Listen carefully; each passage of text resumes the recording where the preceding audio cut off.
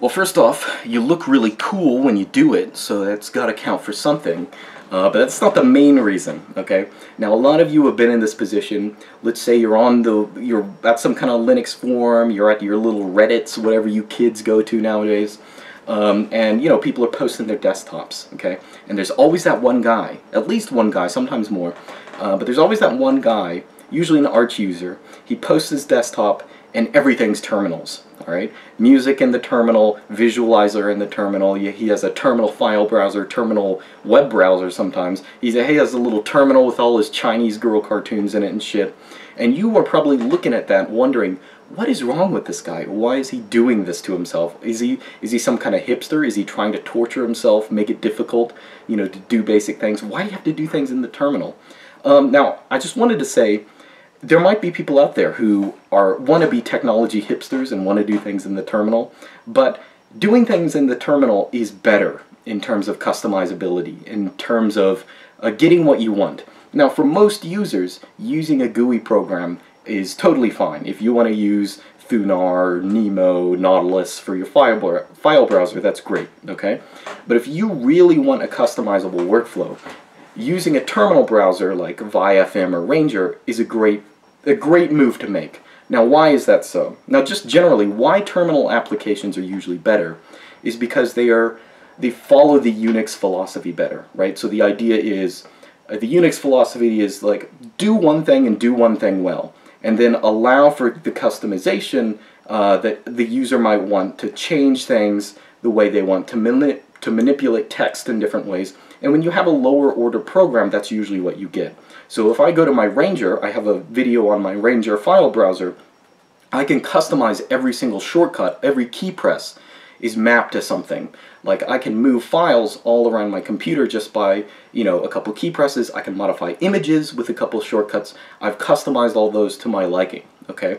I can't do that on Thunar. I can't do that on Nemo. There might be some very indirect way of doing it, or, you know, loading my own options into the menu bar, but even that would take a lot of clicks, okay? So terminal applications are great because they are so lower level.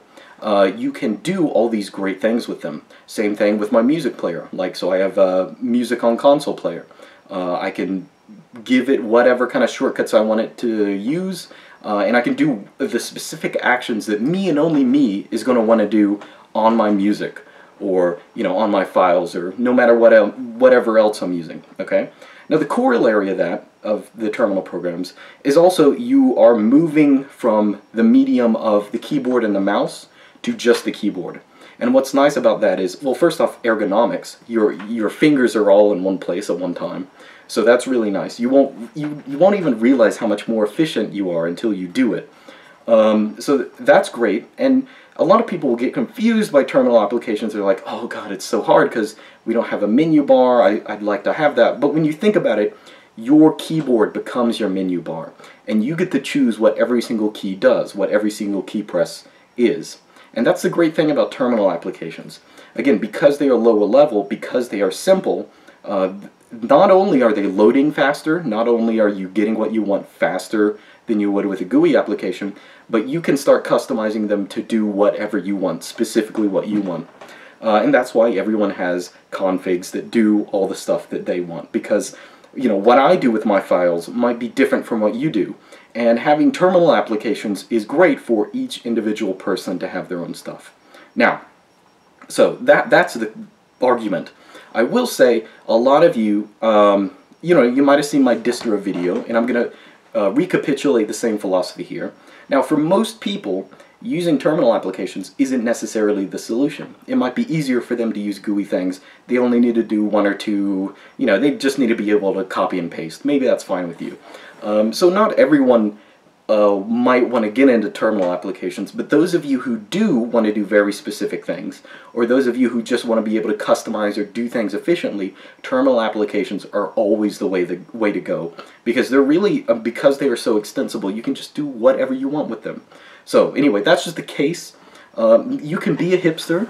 You know, you do get comments, you know, when you're in class or something, and, you know, some girl's like, wow, you look really smart. You must know about computers. And, you know, I'll just be like, yeah, no, baby, I'm just faking it. But, you know, I fake it pretty well. there is an appeal to using terminals. It does look cool, but it's really about efficiency. Like, if I could not get what I get done as efficiently as I do now, there's no reason I shouldn't be using Ubuntu Unity. You know, which is a fine desktop. Every desktop's fine. They're all great. But anyway, so that's the case. That's the case for terminals. If you want a customized workflow, try them out. I'm going to put some in the video description. You can check out my other videos. But anyway, so that's it. Oh, my nose. So itchy today. All right, have a good one.